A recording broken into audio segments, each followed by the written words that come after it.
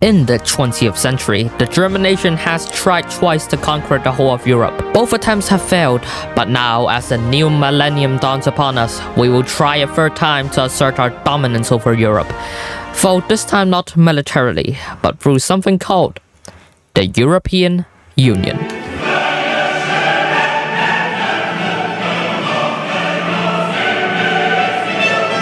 So, you've seen the title. Today we'll be trying to form the United States of Europe as Germany in the Millennium Dawn. Our ultimate goal is to reach this focus. And after we form the United States of Europe, we will have the choice to do some interesting things, to say the least.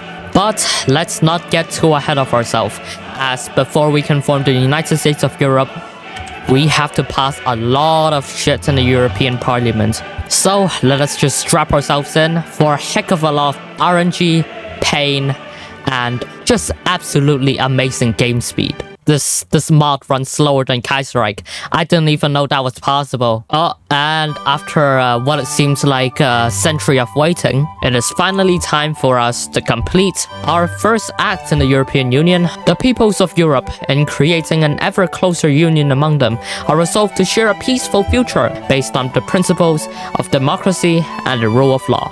So basically, to pass an act, we have two places that we need to get through. The European Parliament here and the European Council here. And we can start influencing different parties in order to try to get a majority out of the European Parliament. And now we can approve the Charter. And now we move on to European Council. And now we gonna vote yes. And finally, the proposal was accepted. Are you confused yet? Good, because you should be. Now just repeat that over the Treaty of Lisbon, these 5 focuses here, these 2 focuses, these 2 focuses, and then we've got the United States of Europe. Alright, and now we have Treaty of Lisbon again. Accepted. Hey, and here Merkel is now our leader. Alright, and now I'm going to tell you what happens when a bill doesn't pass through the Council of European Union. So, the EFSF is not that popular among liberals and libertarians. And as a result, Belgium here, which is led by a liberal government, doesn't really want to vote yes. So as a result, yeah, the proposal was dismissed. But no matter, or we can retry after 30 days, and this time the EFSF is following a qualified majority voting, which would only need a majority of countries to agree with the bill. So it doesn't matter if you vote no, Belgium, the proposal was accepted nevertheless. Occasionally, a bill is so unpopular that only 30% of the European Union population actually supports it. In which case, we can do a little influencing in different countries. See if that changes their opinions a little. Oh, and there we go. The proposal was accepted. Alright, now that we're done with the European Minister of Economy and Finance, our next step is actually to do the federalization of the European Union. But before I do this, let's just take a step back for a moment and start actually expanding the European Union for a little, since the European Union, yeah, it's not particularly large right now. Oh, and here we've got, yeah, it's a little topical. Alright, and now that the European Union has been expanded for a little, we can now finally complete the federalization of the European Union. The process of European integration has reached a state where any further integration will lead to a federalization of the European Union. And that has passed with an overwhelming 35 yes, and now finally we can complete the United States of Europe. After more than 70 years of European integration, the member states of the European Union have decided to give up their sovereignty and form the United States of Europe. And here in the European Parliament comes the most important vote in the history of Europe. And with the support of the European People's Party, the Socialist Democrats, the Communists and the Green Party, the bill is approved. And for the Council of Europe, it would seem that the United Kingdom and Spain is tilted towards voting no. But with the help of a little bribing for the United States of Europe, the proposal was accepted. In a speech given after the Second World War, Churchill concluded, "We must build a kind of United States of Europe. In this way, only will hundreds of millions of toilers be able to regain the simple joys and hopes which make life worth living. Therefore, I say to you, let Europe arise." Ode to joy. And from that, we have annexed the whole of the European Union, and now the brothers of Europe, stretching all the way from Greenland to the east of Ukraine, stand hand in hand as one people. Now, with that out of the way, let's have some fun, shall we? The unified European Union needs to constitute itself as a new nation. The Constitution and the unification treaties are one thing, but now the people need to fulfill that legal framework with life. And now we're going to have a European officer corps, and we're going to bring back the European political parties, as well as European patriotism. Alright, and here we actually have a choice to decide the future of the fate of Europe. You know what? Let's go monarchist, because why not? And we're going to create the Holy European Empire. So we're going to do the cross and the crown, and Europe needs to fulfill its legacy and become an empire once again. And now we actually get to choose the house of our monarch, and we're going to choose the House of Hohenzollern. And for the palace, we're also going to choose the summer palace of Frederick the Great. And now, after all of that hassle, we can finally complete the coronation. And we're also going to be chosen by the Pope, because public elections, who needs that? And with that focused on, we are now the Holy European Empire, led by Frederick IV. And I noticed Frederick doesn't have a portrait. That's better. And now, under Emperor Frederick's guidance, we're going to do a game of spheres. And we're going to brawl with the bear and declare war on Russia as our first step of achieving world dominance. Alright, the stage is set. We are prepared for our invasion of Russia. And let us launch Operation Russian Freedom.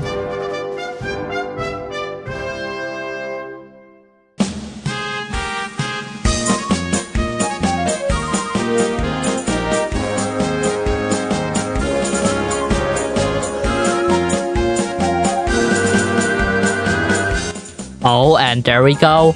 Within just 1 month of the invasion, we have successfully reached Moscow. Oh, and that's their entire army encircled.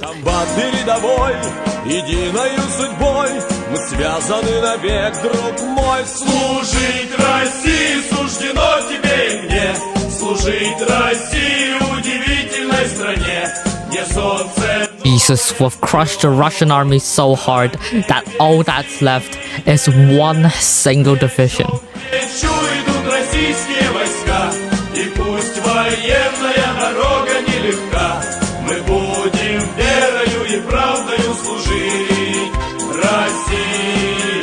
And there we go. With just under half a year of time, we have successfully defeated the Russian bear. And there we have it. The Russian government has gone into exile and their main forces have capitulated to the Holy European Empire. Now, who's next on the chopping board? Belarus here is kinda getting in the way of our Holy European Empire. Problem is, they're guaranteed by the Americans. I didn't think I'd have to fight the Americans this early, but I guess we have to do it.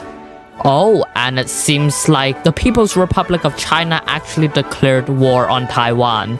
And I guess this begins World War III actually.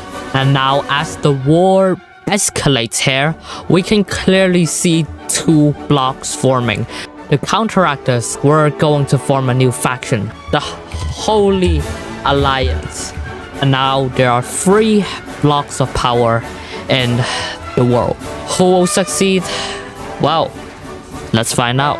So, the stage is set, and now we're prepared for invasion of Belarus and the United States. So, let's declare war on Belarus and begin the Holy Alliance intervention in World War III.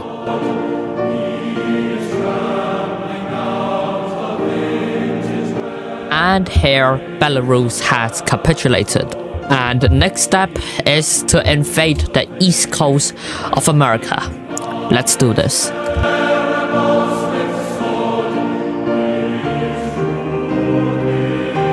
as it seems like with the invasion of the East Coast, the United States has given up the Organization of Peace and Stability and went on to form NATO.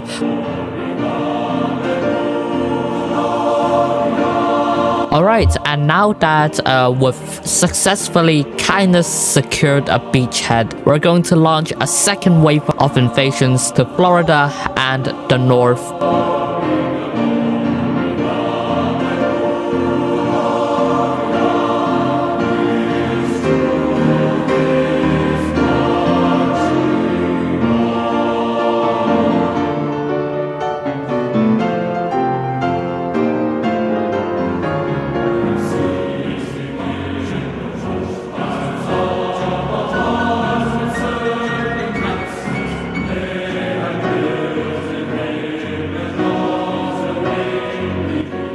And as our invasion of America is starting to slow down for a bit, I have also initiated a naval invasion of the Turkish coast.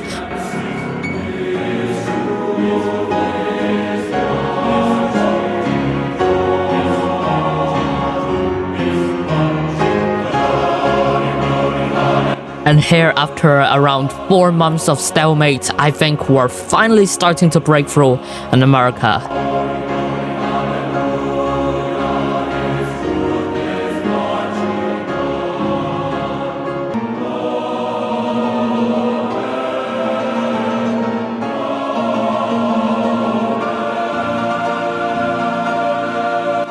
And now, the United States of America has officially capitulated.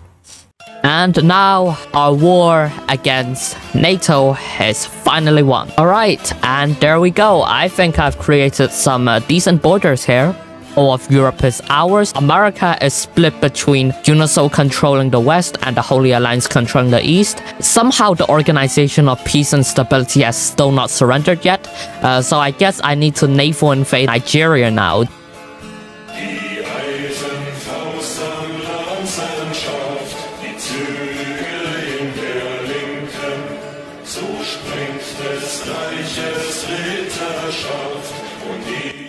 Alright, and now we have defeated the Organization of Peace and Stability as well. So now there's only two main factions in the world stage. The Holy Alliance led by us, and UNISO led by China. Now obviously we couldn't let there be any other superpower, so therefore, China, you're going down as well.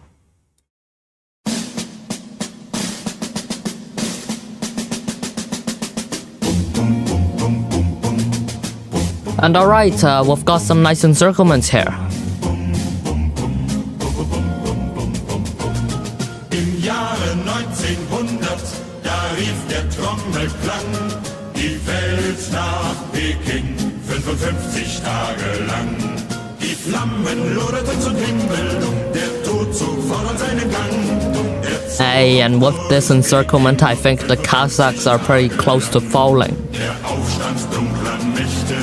Alright, and meanwhile, since the Chinese front here is really starting to grind up, I've started a naval invasion in central China here. Zum Lied von Peking, 55 Tage lang. And on top of the central Chinese naval invasion, I've also launched a naval invasion here in Brazil, and hopefully that's going to be enough to defeat them.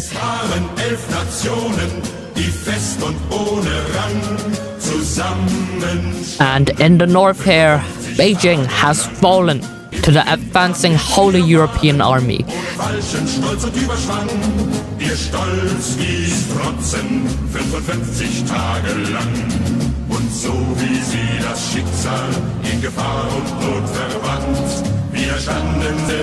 And there we go, Brazil has capitulated.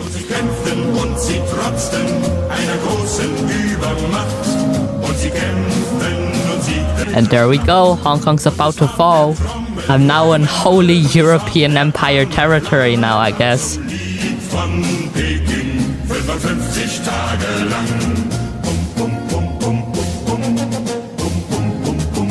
And finally, after over a year of bloody fighting, China has capitulated.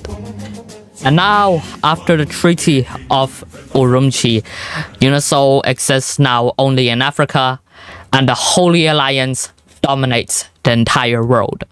And with that, we will end today's video. 15 years. 15 years is what it took for Europe to be unified and for Germany to conquer the entire world. Now, from Berlin to Moscow, from Beijing to Washington, the flag of the Holy European Empire rises evermore. To be quite honest, 15 years in Millennium Dawn, quite a pain.